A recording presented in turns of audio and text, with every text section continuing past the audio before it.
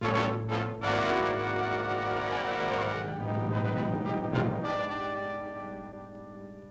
a British military tribunal at Luneburg is brought a sordid assortment of Nazi war criminals, headed by the notorious Josef Kramer, charged with responsibility for torture and mass murder of 50,000 prisoners at the German death camp at Belsen. Belsen's women, as savage as any of the men. Kramer's chief assistant, 21 years old and a veteran of 5 years of atrocities, is Fraulein Irma Grese.